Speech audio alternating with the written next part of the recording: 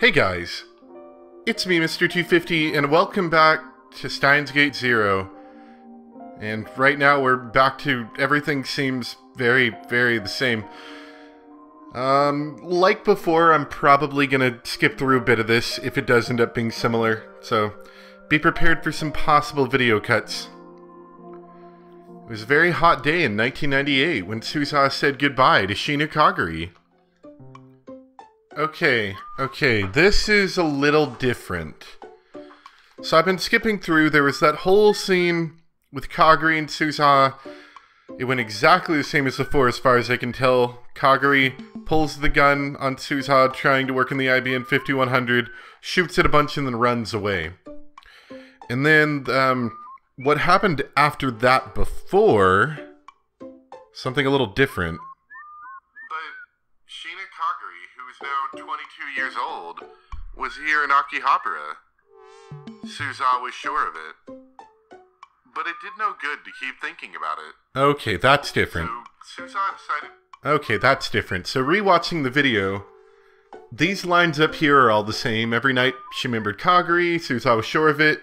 This is where things start playing differently. And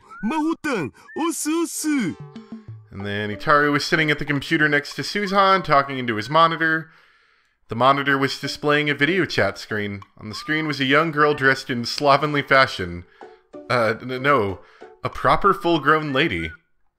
So this is different. Now we can continue. And that was like a good 15 minutes of an episode, by the way, that we just skipped. It was 8:30 p.m. at the Future Gadget Lab in Akihabara. Meanwhile, Victor Condria was an hour off from usual due to daylight savings time, and it was 7:30 a.m. ヒヤジョーさん、大丈夫？この時間だし寝起きっしょ。Maho was a mess. Her hair was never comb right, but her eyes were bloodshot, and her gaze was wandering. The spots under her eyes were too dark for the little bit of makeup she applied to cover them up. Her cheeks were sunken, which made her look even tinier than before. Or than usual, I should say. On top of all that, her skin was terribly pale. She looked like something out of a zombie movie.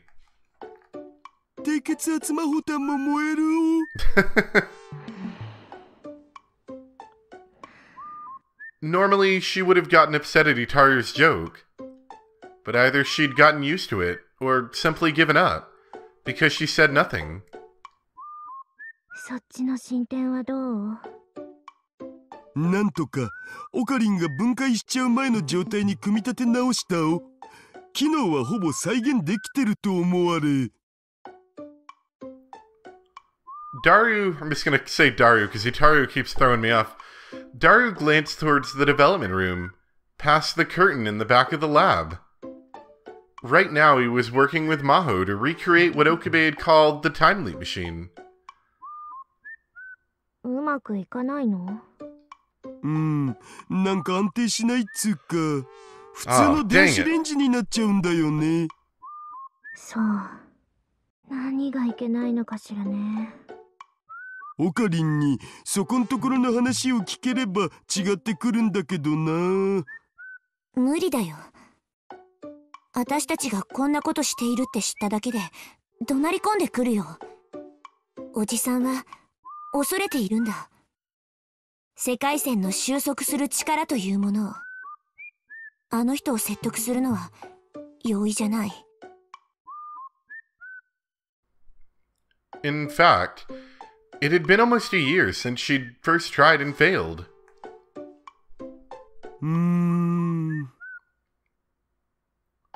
There was a moment of silence.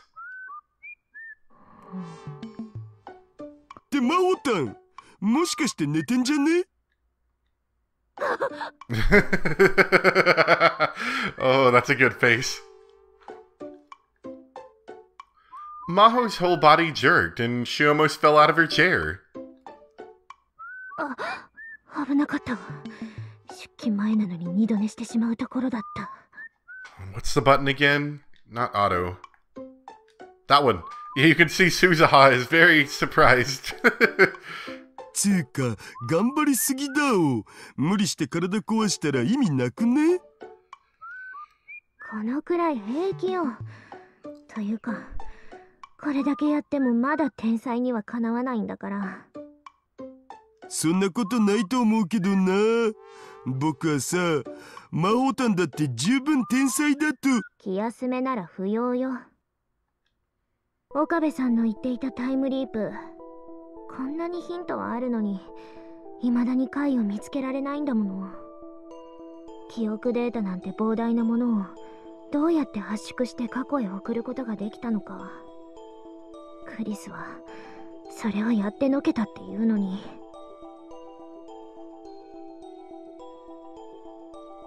Maho seemed upset. It was obvious even through the monitor. ああ、ごめんなさい。愚痴をこぼしている場合じゃなかったわね。今日の報告、他に何かあるかしら。なければそろそろ出勤しようと思うのだけれど。もう一つある。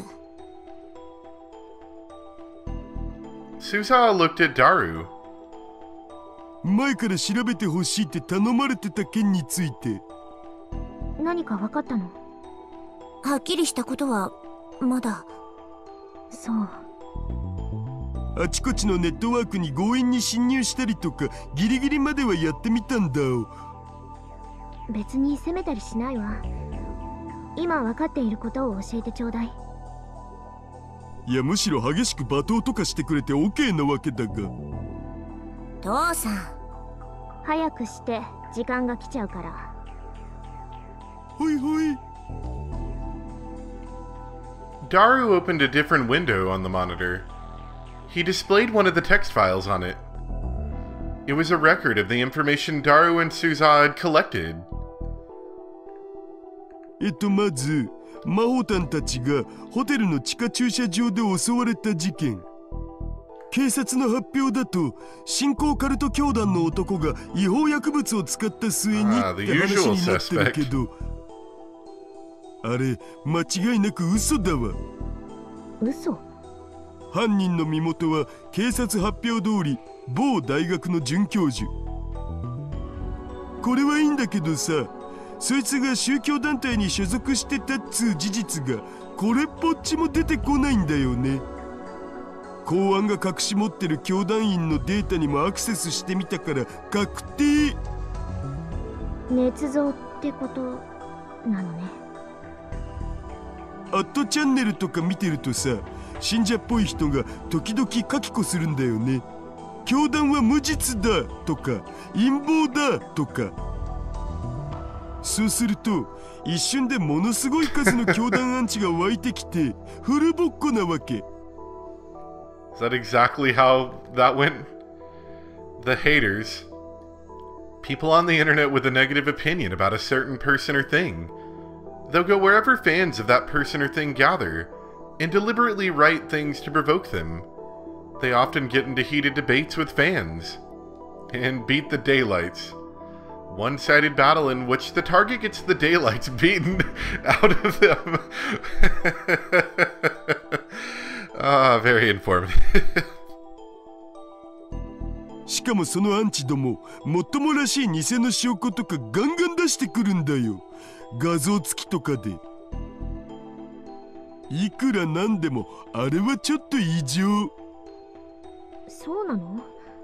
私そのアットチャンネルというのをあまりよく知らないから。アットちゃん含めてさ、大抵の大手サイトには工作員が張り付いてるもんなんだよ。しかもビジネスとしてバイト代もらってね。朝から晩まで24時間ぶっ通しで。情報操作、プロパガンダだね。Propaganda. Propaganda. An advertisement for a specific ideology, primarily used for political and religious purposes. Propaganda has been around since the time of the Roman Empire, beginning in the 20th century, particularly after the end of the Second World War. Its methods have become more and more insidious.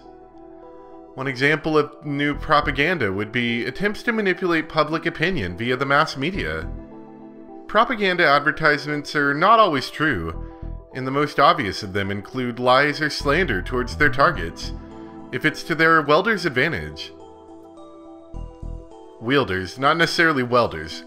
政治家や官僚なんかもネット世論の誘導に利用してるし、それを専門にしてる会社もあるくらいだお。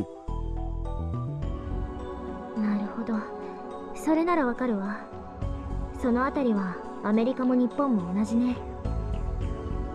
でも工作員なんて僕からしたら IP 変えてもバラバラなんで。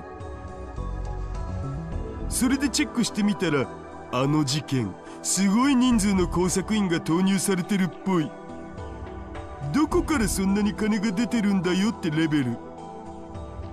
そう。父さんのバイト先が襲われた方の事件は？そっちも同じ。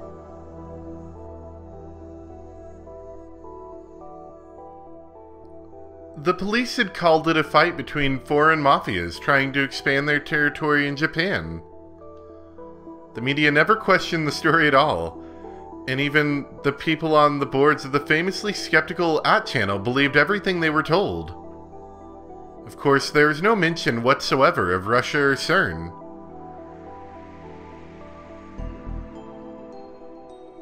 でさ、試しに目撃者を装ってロシアの特殊部隊を見たってすれ立ててみたんだよね。そしたらまあすごいのなんの、炎上しすぎてびっくりしたお。あん時は思わず工作員の本名から会社名まで全部晒してやろうかと思ったっつうの。You should have done that. That's how you get him. Evidently, he'd been really irritated.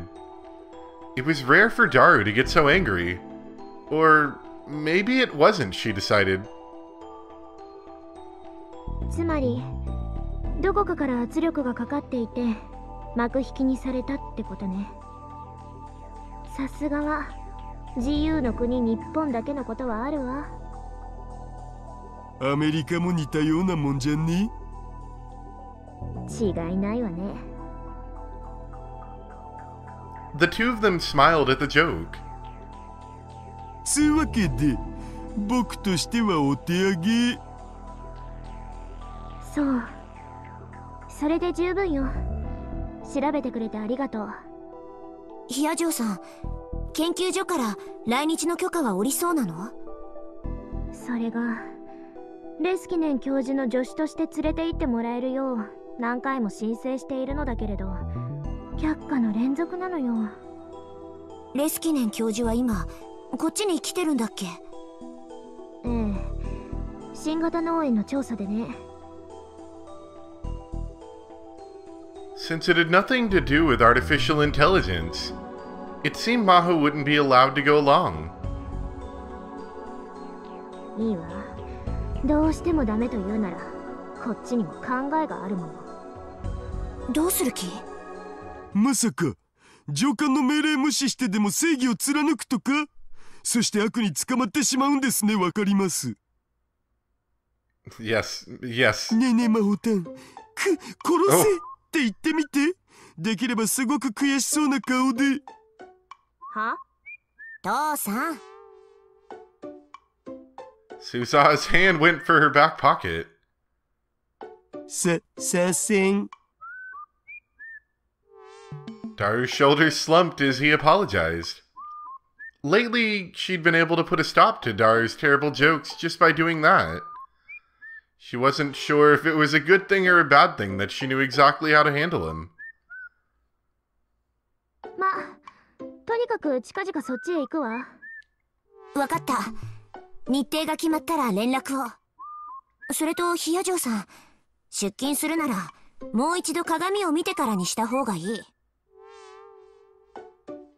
Just before they ended the call, Susa decided to warn her. ん？ Maho stood up and walked towards the closet without turning off the camera. She vanished from view, but a moment later...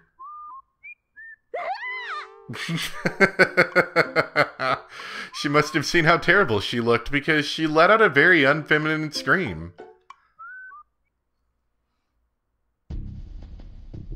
they relaxed for a moment after turning off the video chat. Suza thought back to the time before she'd become a time traveler. She did this every time she got off the video chat with Maho. タイムマシン開発の協力者、ヒヤ城真帆か。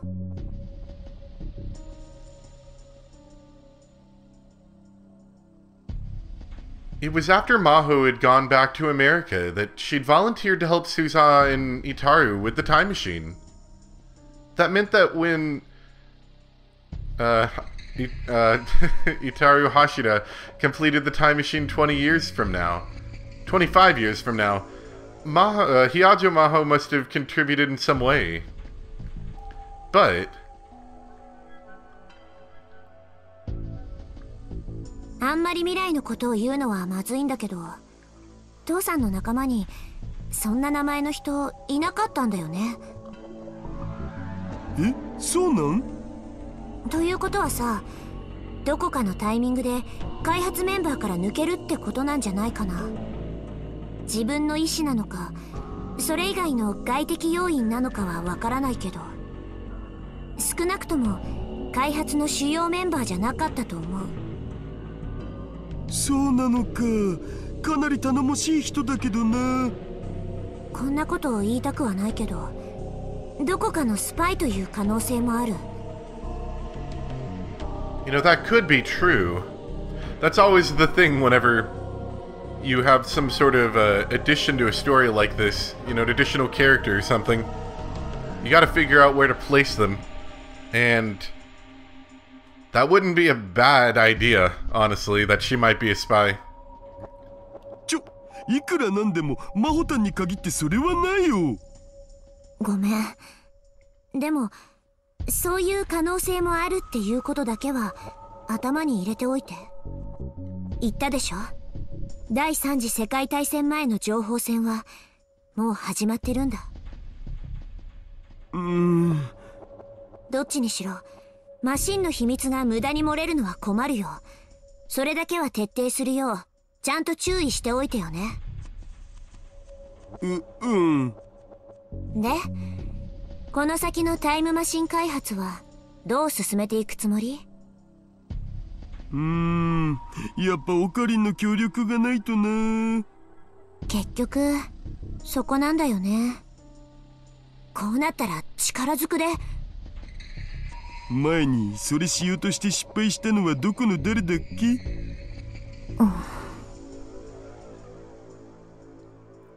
？Suza pursed her lips.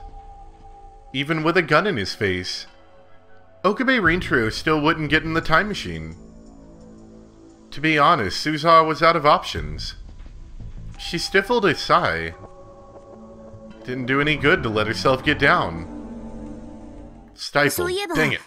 母さんとはうまくやれてる？な？私、そっちの方も心配なんだ。大丈夫？私が生まれてこなくなるような事態にならないよね。This is the same. I remember that line. I'm still going to be born, right? Dang it. Come on. I thought we got past all that. Yes. Yes, she says the same thing. We're back. Dang it. Dang it.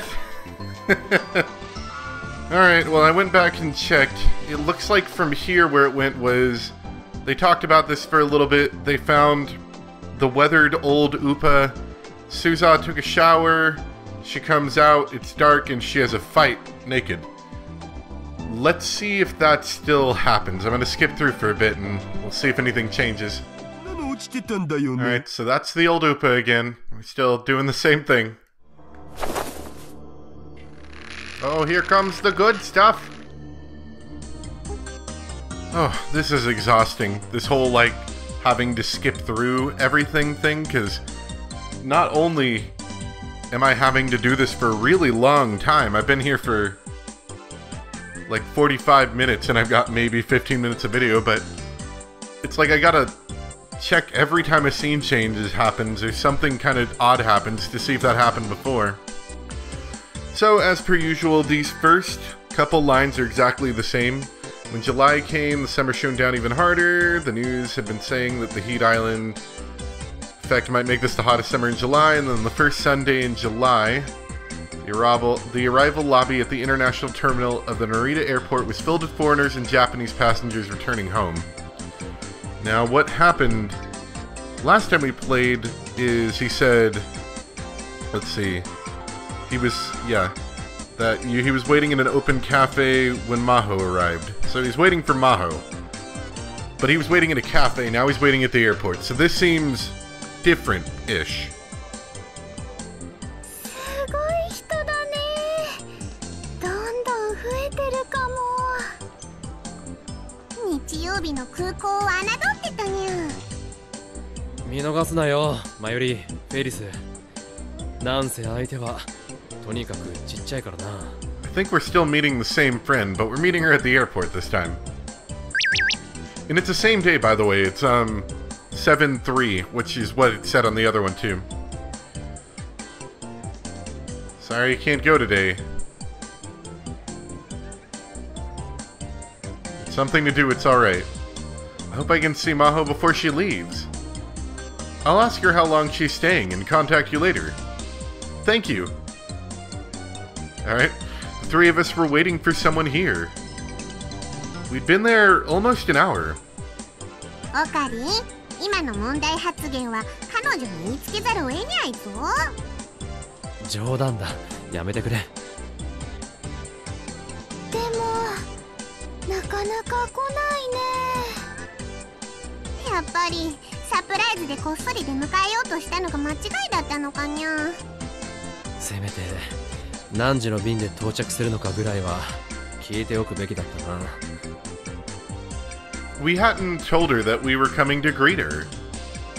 And so, all we knew was that she was arriving at Narita on an afternoon flight. If I'd known we were going to wait so long, would have tried to get the arrival time out of her. There was a stream of passengers flowing by us, but no sign of the person we were waiting for.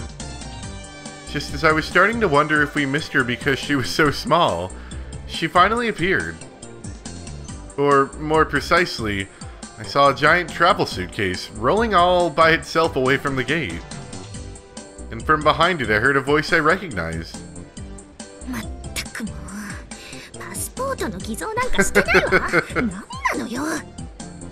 毎回、どの国へ行ってもいちいち調べられて、時間がかかって仕方ないわ。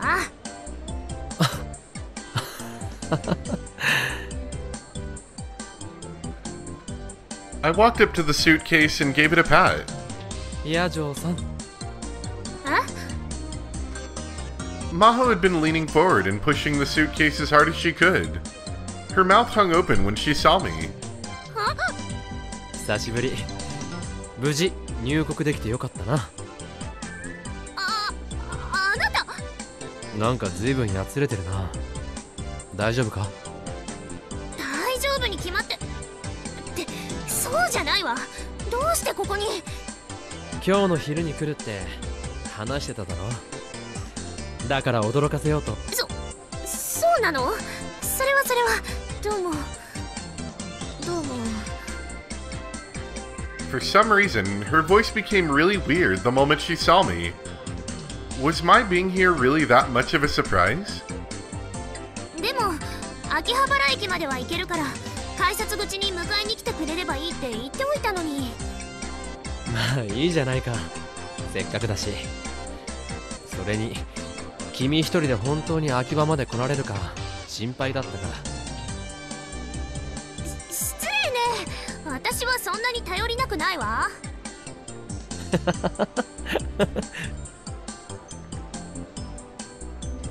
My Yuri and Ferris came up as well. 魔法さん、てってれー。てってれー。会いたかったにゃー、魔法にゃー。 As my Yuri grabbed Maho's hand, Ferris walked up and gave her a big hug. まゆりさんもフェイリスさんもお久しぶり。二人もわざわざ迎えに来てくれたのね。ありがとう。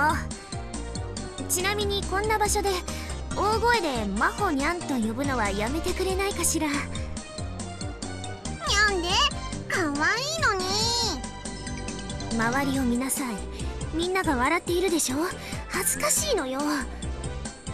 うにゃ、そうかにゃ。Ferris really sticks out after all. While we've been waiting here, all the foreigners had been pointing her and yelling, "Cat ears, cat ears!" Some had even asked for pictures. ヤジョさん、荷物俺が持とう。いえ、ありがとう。でも結構急な来日だったよな。It was only a few days ago that I'd found out she was coming. 今回もレスキネン教授の手伝いなのか？その Ma was fidgeting and glancing up at me. 岡部さんはレスキネン教授とはよく連絡を取り合っているの？ああ、教授ずっとこっちで研究を続けてるだろ。時々食事に誘ってもらったりしてるんだ。すごく光栄だよ。そう。まずいわね。まずい？何が？いえ、こっちの話よ。She really was acting weird. She wasn't like this when I saw her last winter. Was she tired from her trip? Or was seeing us here that much of a surprise? 今回は教授の手伝いではないの。沖縄の親類のところへ行く予定なのよ。でもせっかくだからその前に秋葉原にも寄ってみようかと思って。そうか、沖縄か。For a moment, the name of that place brought back visions of that nightmarish time. After I collapsed on Christmas, I was sent to another world line where I'd spent a month fleeing to Okinawa. いいね、沖縄。一度でいいから行ってみたいな。マユシーの学校は修学旅行は沖縄じゃないのにゃ。マユシーのところはね、北海道だったよ。フェイリスはハワイにゃ。うわー、海外だ。アロハ。 Putting aside the girls and their talk of school trips, じゃあヒアジョーさんは東京にはそんなにいられないのか。残念だ。そうね、そういうことになるわね。秋葉原にいる間のホテルとかは決めてあるのかにゃ。まだよ。これから安いビジネスホテルでも探すつもり。だったらこのままフェイリスのお家に来るといいにゃ。この前のお部屋自由に使ってもらって構わないにゃ。でもそんなの悪いわ。またそうやって遠慮するんやから、フェイリスは大歓迎だにゃ。だけどそんなに甘えるわけには。だったらこれでどうかにゃ。お部屋を無償で貸し出す代わりにフェイリスのお店でほんのちょっとだけお手伝いしてもらうのにゃ。お店？メイクインニャンニャンだね。まさかそれってあの猫耳のお店？その通りにゃ。この時期は猫耳メイドのみんなはコミマの準備でいろいろ忙しいのにゃ。お休み取りたいって泣きついてくるんだにゃ。つまり深刻な猫耳メイド不足なのにゃ。というわけで、マフニャンどうかにゃ。どうかにゃ。お断りします。な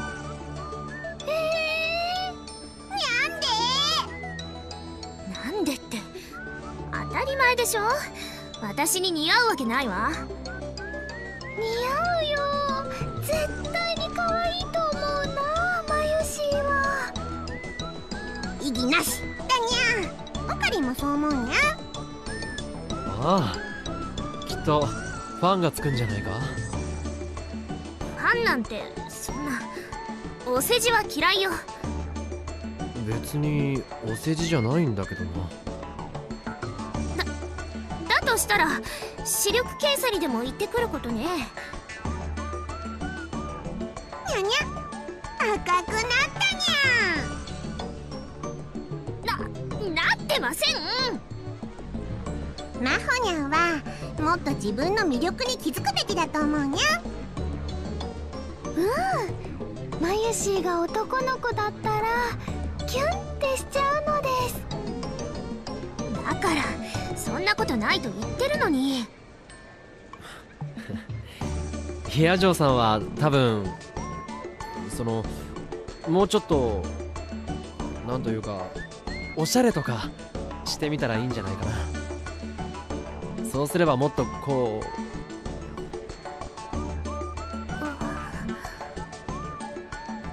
I was trying my best to sound encouraging, but just ended up sounding like a real jerk. Of course, she was annoyed. 私は今のままで十分よ。研究が第一なんだから。でもそれじゃあ好きな人とかできたらどうするのにゃ。相手に大丈夫よ。そういう人なんてできないと思うから困ったりしないわ。She gave a sigh that was a little too deliberate.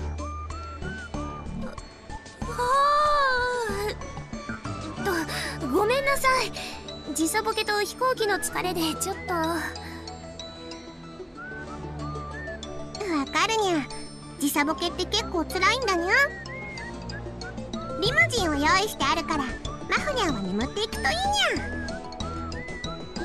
ゃ。リムジン？ Ferris had rented a white limo to pick up Maho. Gee, she really did go overboard. But thanks to that, Mayuri and I were able to enjoy its big comfy seats on the way to Narita Airport. なんならフェイリスが膝枕してあげるにゃ。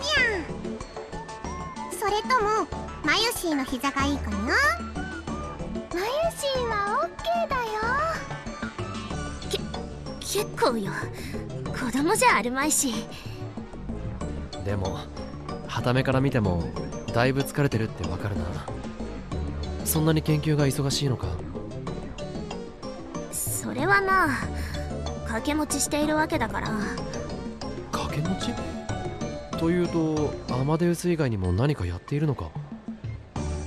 あ、She quickly put her hand over her mouth. それは企業秘密なの。そうか、それは悪かった。It was true that American university labs had a lot of stuff like that going on there. I heard there were a lot of industrial spies. If she wasn't careful about what she said, she might get fired, or worse. It was a mistake on my part to even ask. そういえば橋田さんは今日はどうしたの？あいつなら今日は人生をかけた大事な用があってな。人生をかけた？ダル君は今デート中なんだよ。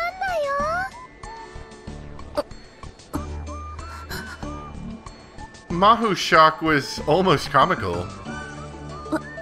私本当に疲れているのね。ひどい幻聴を聞いたわ。いや、そう思うのも無理ないが。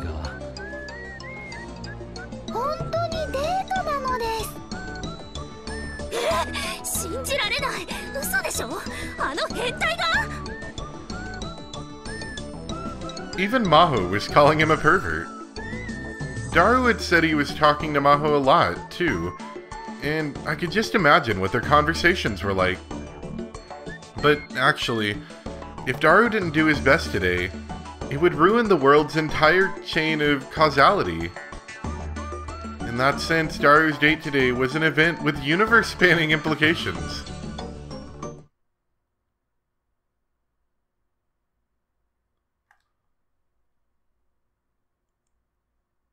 Oh boy. Okay. So that all was new that I just, that all was new, but I've got a distinct feeling that this part's not new. This is when Suza's trying to sit around and spy on them on their date, and she gets caught. And I remember that happening. This is really aggravating. It really is. Because my timer over there says I've been recording for an hour, and I've got like half an hour, maybe a little bit more than half an hour of footage. I don't know. It's just like, why? Either make it skippable or, I don't know, do something to make it new. I can't stand this repeated stuff. It's annoying. Alright, well, anyway, we'll find out more about that next time. We are slowly edging our way towards the end. Let me see how many episodes I had from here. Yeah, so right now we are on episode The Reunion. That's what I called this. That's part 2. So I had a 2-part episode, a 1-part episode, and then the next one after that was the ending. So we're pretty close to the ending for Gehenna Stigma. Now, obviously, it should be different because we did different things on a different ending, but there shouldn't be that much more repeated stuff, but we'll just have to see. I think it's like probably 2 hours of stuff left until the ending, so we'll see. Or maybe a little less. Anyway, hope you guys enjoyed. Thanks for watching, and I'll see you next time for some more Steins Gate Zero. Bye!